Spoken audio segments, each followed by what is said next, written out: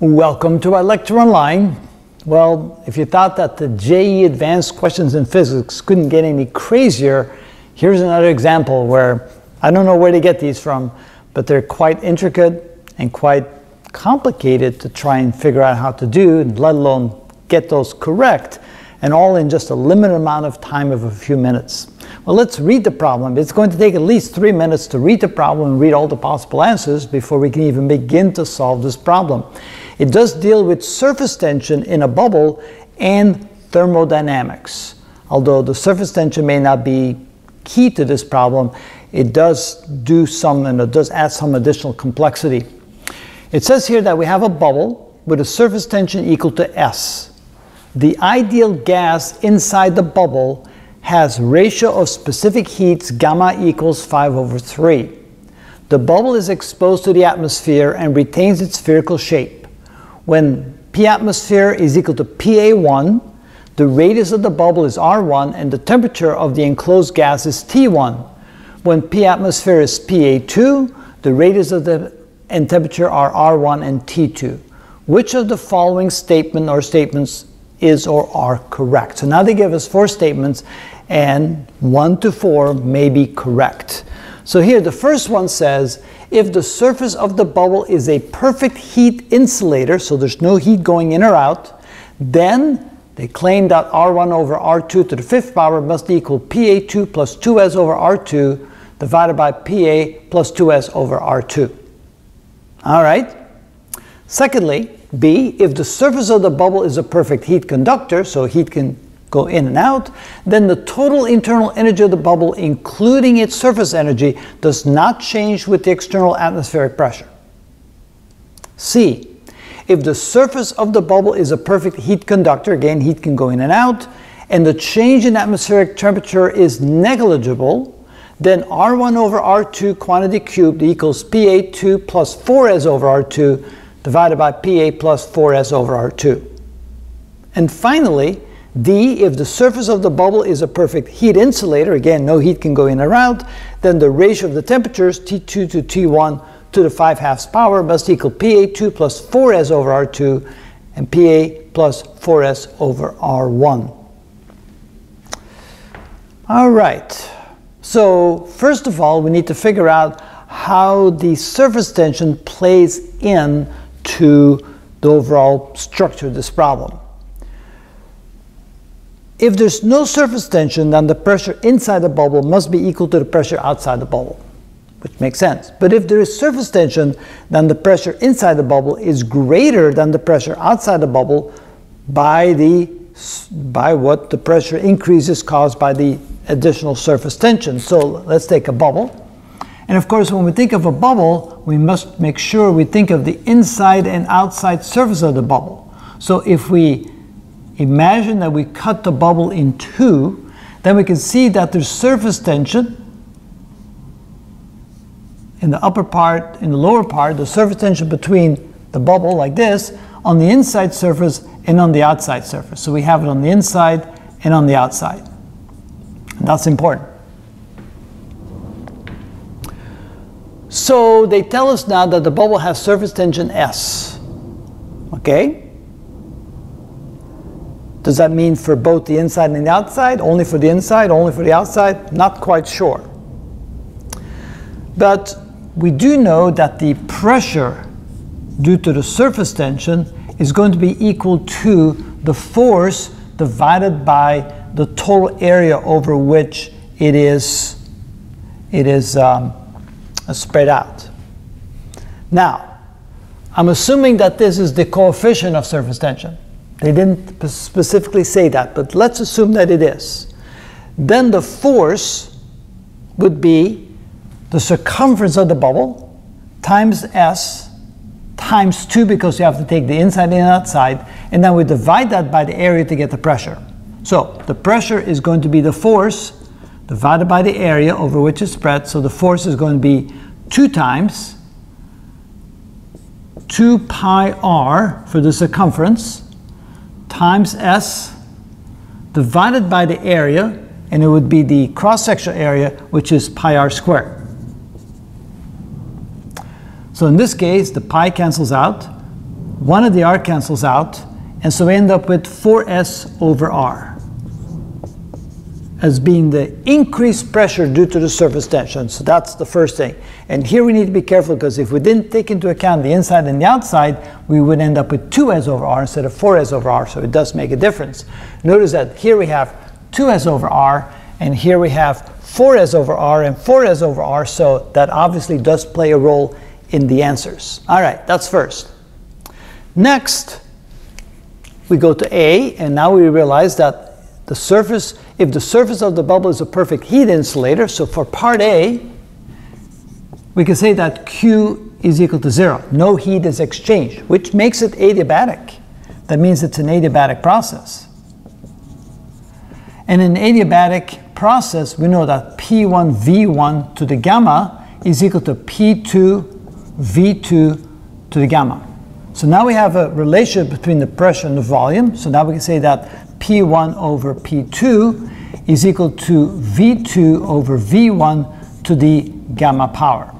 Or I can turn it around. I can say V2 to V1, V2 over V1 to the square. That's, let's see, square, yeah. Oh, wait a minute, gamma, what am I doing? Not square, this is gamma. Gamma, gamma, gamma. Got to be careful here, so I turn the equation around, is equal to P1 over P2. Now, of course, P1 to P2 is going to be P atmosphere.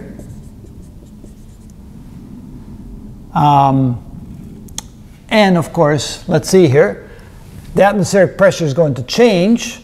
So P1 is going to be atmospheric pressure PA1 plus the additional pressure caused by the surface tension, which is 4S over R1.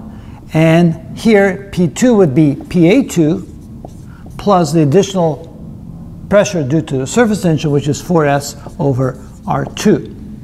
And notice that will equal the ratio of V2 over V1 to the gamma power. So this is equal to the volume of a sphere, of course, is 4/3 pi R cubed. And so that would be R2, because we're dealing with V2, and to the gamma power would be 5/3.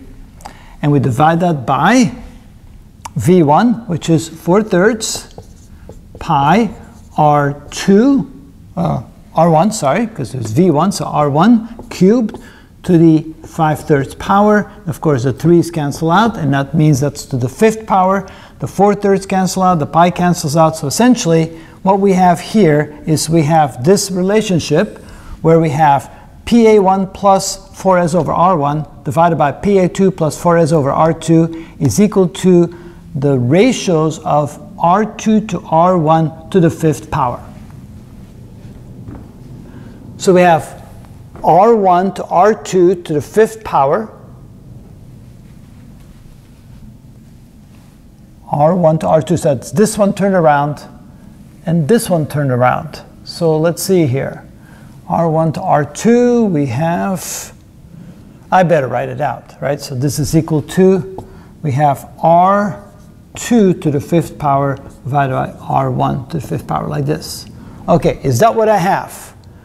So, ooh, I almost have this. I thought I had the right answer because everything looked right, except notice I have a 4S over R1 and a 4S over R2. So if we hadn't taken into account that we need to account for the surface tension on both sides of the bubble, we would have said we have the perfect answer, because then we would have had a 2S and a 2S and said perfect match, correct answer. But because this is 2S and this is 4S, it is not the correct answer. That's kind of sneaky. Wow. So anyway, that means that this is not a correct answer. But isn't that R5? R2 over R1 is R1 over R2? Well, correct, except that this is turned over as well. See, 1 is related to 2, 2 to 1, 2 to 1. So the order is correct as well. Everything is correct except 2S versus the required 4S. So it's really, really, they got you very close on that one. All right, let's go to part B.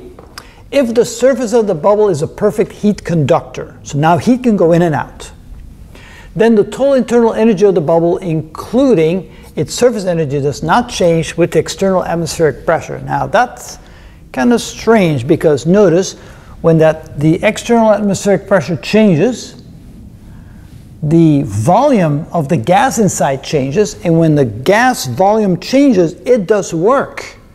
And when work is done, well, then you can't have a change, then you cannot have the internal energy remaining constant. Because, well, we have the first law of thermodynamics that says that the change in internal energy is equal to the heat added to the gas minus the work done by the gas. That's why it's minus. And so if work is done and heat is exchanged, you're going to have a change in internal energy. And so therefore I would say that B is not a correct answer. All right. Going to part C here, it says, if the surface of the bubble is a perfect heat conductor, so now heat is going in and out, and the change in atmospheric temperature is negligible, then we're supposed to have this relationship. Okay, so now since heat is exchanged, it's no longer an adiabatic process. So now we have to work with the equation PV equals nRT. But if T is virtually constant, they say the change is negligible, and there's heat exchange so that the temperatures will remain the same inside and outside, that means temperature is constant, R is a constant, the number of moles of gas inside the bubble is constant, so that means that P1 V1 must equal P2 V2. In other words, so this is for part C, so in other words, P1 over P2 is equal to V2 over V1. Now pressure 1, pressure 2 is again the same as before, right? We're going to get this relationship again for the pressure. So we can say that pressure of A1 plus the additional pressure caused by the surface tension, 4S over R1, divided by PA2, the change in atmospheric pressure, plus the additional pressure caused by the surface tension, R2, like this, equals the ratio of the volumes. Okay, and the volume is going to be 4/3 pi R2 cubed divided by 4/3 pi R1 cubed. And of course the 4/3 cancel, the pi cancels, and so we have the ratio of the radius, or the radii, cubed should equal this quantity right here. So let's see if we have that over here. Notice we have the ratio of the radii cubed, R1 over R2, we have it in reverse, but that's okay, equals PA2 over PA1, and so we have that in reverse as well. And look, that is a perfect match with what we have over there, so that means that answer C is indeed correct. Wow. One more to go. But now let's go to part D. And in part D, notice that if the surface of the bubble is a perfect heat conductor, oh, wait, we're right here, D. If the surface of the bubble is a perfect heat insulator, now we have Q equals 0 again. No heat exchange, which means it's again an adiabatic process.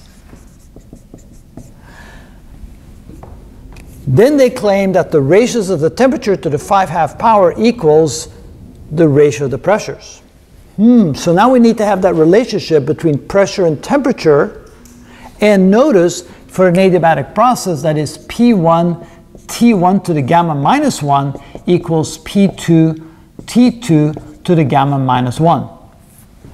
And that means that T1, so with right here, so we're going to put T2 on the other side. So we have P1 over P2 is equal to T2 to the gamma minus 1 over T1 to the gamma minus 1.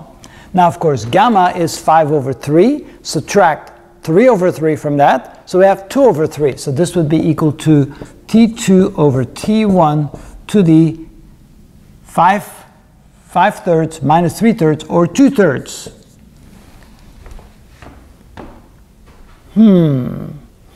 That's disappointing.